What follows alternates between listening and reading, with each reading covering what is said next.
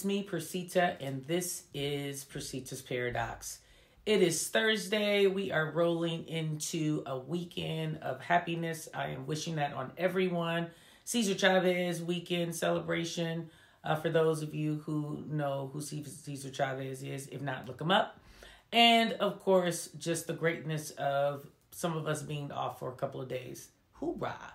If you are new to this channel, thank you so much for joining. I greatly appreciate your time, and I greatly appreciate you giving me a chance on today and checking me out. If you are brand new to this channel, that is very big to me, so I just want to make sure that you know that I appreciate you coming on today. If you're an OG, you already know your continued support has been and will continue to be, I'm sure, fantastic, and I greatly appreciate everything that you do to keep me ticking. So today, let's talk about this thing called happiness. And let's really just hone in on the fact that happiness is really a word that is so easy to explain because it actually is derived from another word. And the other word is happening. So if you understand that in order to be happy, you have to be happening, I think life is so much easier. So that's what we're going to talk about today. We're going to talk about, is your happiness happening? Is it actually moving? Is it doing something? Are you into something or someone or some project or something that is really putting you into a place of being happy? Now, you hear a lot about happiness being based on, a relationship or something of that sort, how the relationship's not making you happy and how you say to yourself, well, I need to move on because I'm just not happy anymore. Before you say that, from this point on, for the rest of your life, I want you to stop and ask yourself, what are you doing to create the happiness? If it's something that you can do to make a situation happy, then I want you to do it. I'm going to say it again. Before you ever complain ever again about not being happy in anything, be it a relationship, a job, your circumstances, whatever it is, before you make a decision, I want you to ask yourself, what am I doing to make that happen? Happiness is based on happening. In order to be happy, you have to be happening. You do not hear that word in any other prospect of non-movement. You'll never hear someone saying they're happy if they're actually not being active. It's typically the word that you use for all activity, be it, out at, say, like an amusement park, or down to the simple fact that you went to buy a car or you went and bought a home. And someone might say like, oh my God, well, what do you mean? You don't really do. Yes, you do. Yes, think back. Everything that you say that you're happy about, it caused you to move, to create, to build, to initiate. There's always something there. And the truth of that is that when we really start to understand it from that aspect, we stop saying that we're not happy. Because typically, the only reason why you're not happy is because you're not moving. You're not doing something clearly that you need to do. Even if that means, let's just say in a relationship, it means to exit stage right. It means to walk away from whatever it is. We just talked about that in acceptance just Tuesday, right? We just held a whole conversation about what we need to accept about ourselves. Well, this is one of those things carrying on from that conversation that lets you know that once you have accepted who you are, you also have to accept the circumstances that you're in. Be it by your accepting or not, you're still in it. And you still have to own that you're the person that creates that thing that causes you to want to go out and do more. Typically, it's happy. You don't really hear people say joyful, but if you're a Bible reader, I'll go deeper and tell you you don't see happy as an action in the Bible. It's all things that are joy driven or something that is basically happening that is not caused by an happening thing. Right? I know that sounds funny, but joy is something that's from within. Even though happiness is an inside job, joy is something that happens without any movement whatsoever. It's a peace. It's a serenity. It's a deep place within your soul that just allows you to have an unsurmountable amount of gratitude and appreciation for something that it just makes you glow from the inside out. That is not happy. That is not what happy is.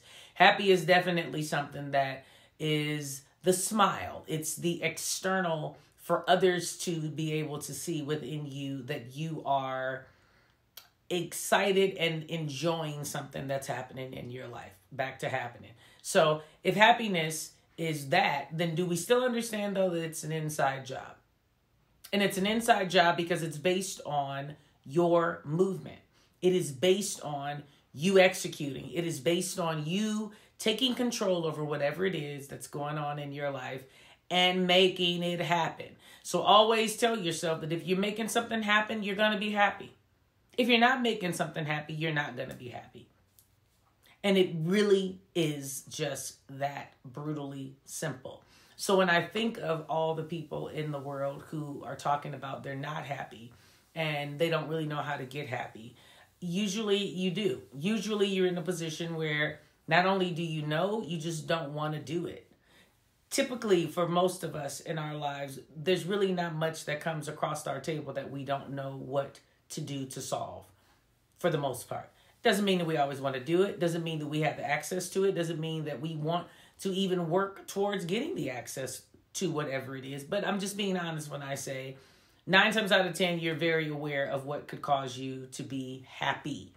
I'm now challenging you to say, instead of me saying that I'm not happy and leaving it to the chances of the world to just change on its own, I'm going to take the initiative to get up off my bum and make it work for me. And it's going to be fantastic. And I'm going to be happy in it because I'm in total control over it. And I'm going to be able to make that happen for myself. And in that happening, I'm going to be happy. So I'm going to continue to say those words because I want you to just get it drilled into your system.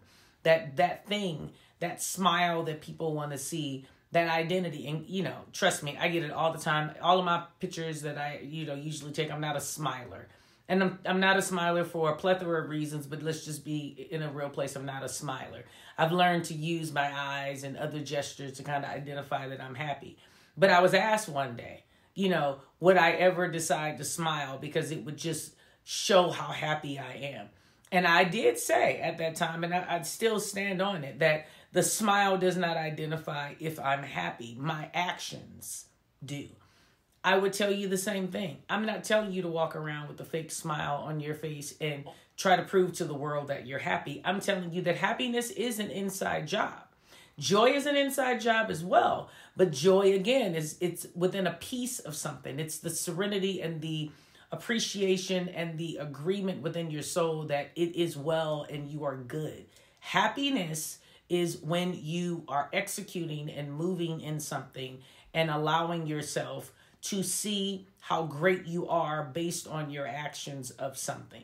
Now, somebody might say, well, where did you get this definition from? It is a Percita-ism. That is the way I feel about it. If you do not, feel free to comment and let me know how you would define it. But for me, that is what I push for myself. And I tell myself every day, girl, if you are not happy in anything, then understand that it is your choice to remain in it. And it is your choice to just remain unhappy. If you want to be happy, then you make it happen.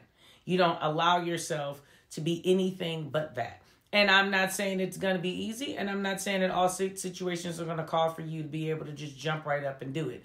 But what I am saying that before you try to prove me wrong that you can't do it, prove me right by doing what I'm asking. And then come back and report to me how well things worked out for you. So I'm not going to make this video long at all today. I wanted to come on and give you all of that love and shout out. I wanted to thank you so much for everything that you do. I wanted to get you ready for next week because we're going to definitely have our end of the month. I shouldn't say end of the month. It's actually our 90-day end of the month recap. I want to see what's really happening in your life. I'll tell you some things that's going on in mine.